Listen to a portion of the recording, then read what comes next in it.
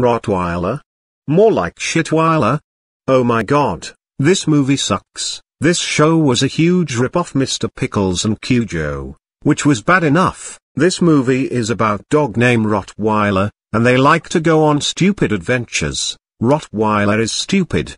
I bet if you asked him what's 9 plus 10, he'd say that 21. And nobody gives a crap about other characters, but I can't just leave it be. I hope this movie got sold out in 2004.